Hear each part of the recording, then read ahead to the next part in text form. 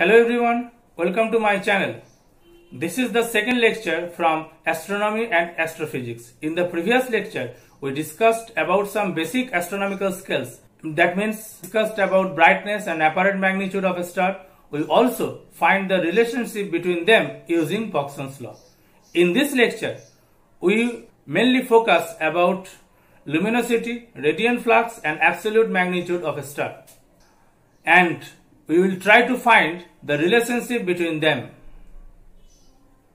At the end of this lecture, we also discussed about bolometric magnitude and color index of a star.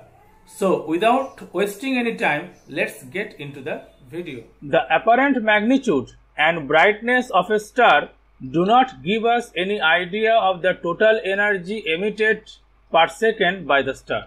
This is obtained from radiant flux and luminosity of a star.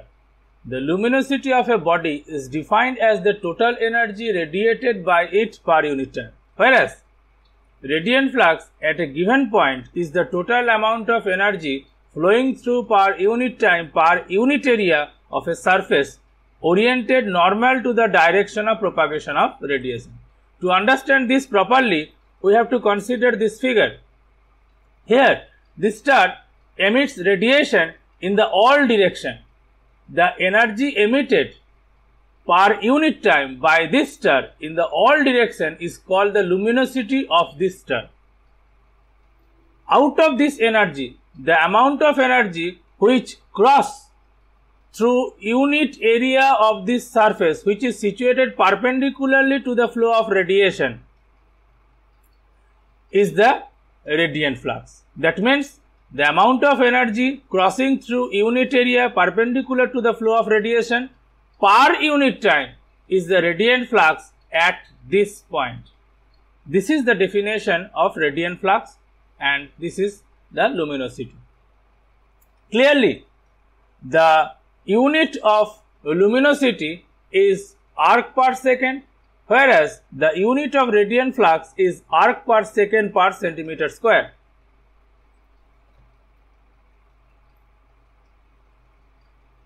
The radiant flux of a source depends on two factors. Number one, the radiant energy emitted by it. Here, radiant energy means energy radiation of all wavelengths, not just visible light. And number two, the distance of the source from the point of observation. To understand this, again we see the figure. The radiant flux at that point depends the distance from the source and the point. That means this value of R.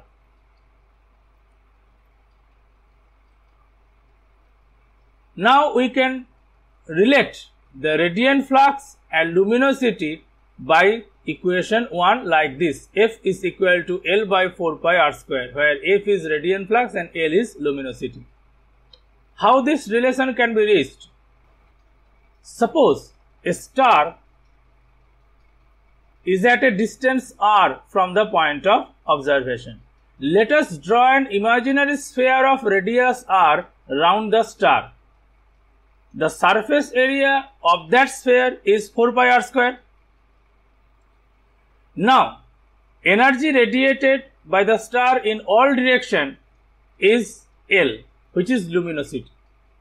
Out of that energy, crossing through unit area of that imaginary sphere is L by 4 pi r square, which is nothing but radiant flux.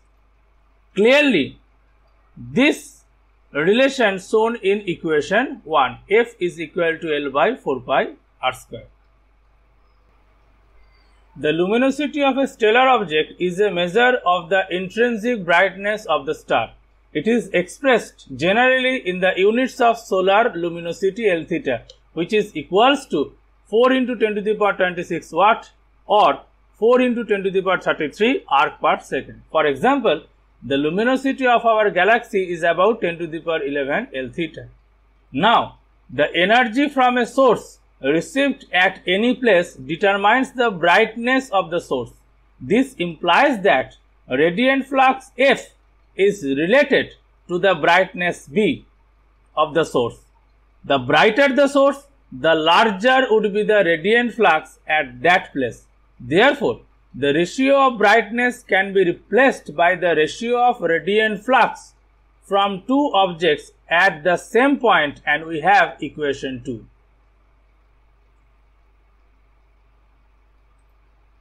Again, from this equation, it is seen that the flux received at a place also depends on its distance from the source. Therefore, two stars of the same apparent magnitude may not be equally luminous, as they may be located at different distances from the observer.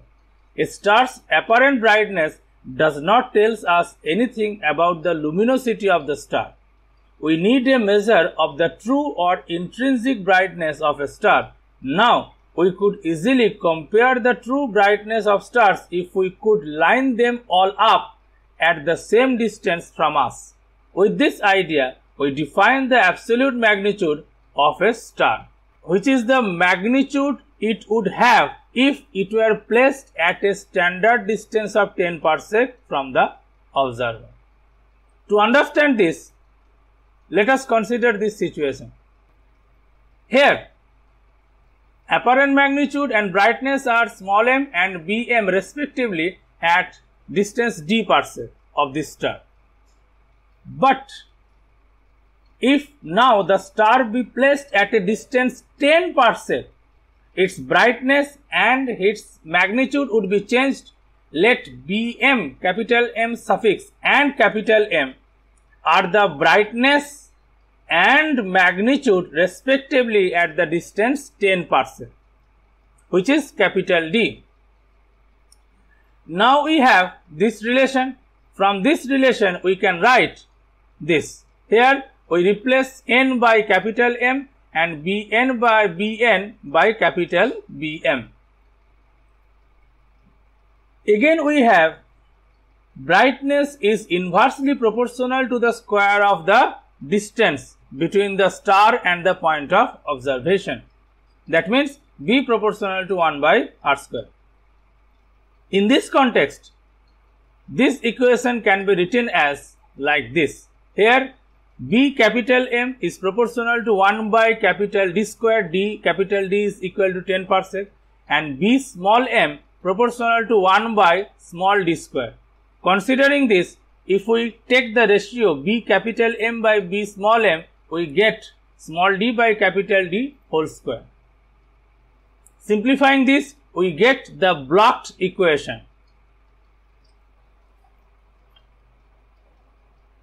It is a measure of distance and is called distance modulus.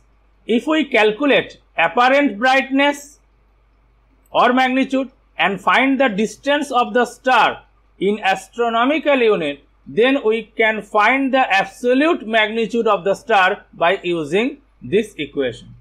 Alternatively, distance modulus can be written as this equation also.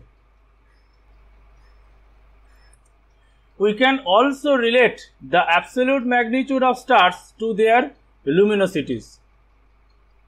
From this equation, we know that the ratio of radiant flux of two stars at the same distance from the point of observation is equal to the ratio of their luminosities. That means F2 by F1 is equal to L2 by L1. Here we consider R is equal to constant for the two stars having different luminosities L2 and L1. Thus, if M1 and M2 are the absolute magnitudes of two stars, then using this equation we can relate their luminosities to M1 and M2 as this. Or finally, we can write the blocked equation as you seen in the screen. Thus, absolute magnitude of a star is a measure of its luminosity or intrinsic brightness. The stellar magnitude discussed till now cover only some limited region or ranges of the stellar spectrum, specifically on the visible range. The stellar magnitude based on the radiations measured over the entire range of electromagnetic spectrum are called bolometric magnitudes. Again, what are the color index of the star? We have to know this also. Since the color of light depends on wavelength, stars of different temperature will be of different colors. It is an observed fact that our eye is more sensitive to yellow and green lights, whereas photographic plates are more sensitive to blue light. Thus, the photographic and photovisual magnitudes of the same star at the same temperature are not same. The difference between the photographic and photovisual magnitudes of a star is known as scalar index. This is. Hope you enjoy this video. Please subscribe or follow my channel for future video notification. If you have some suggestions or doubt, you can write in the comment section below. Thanks for watching this video.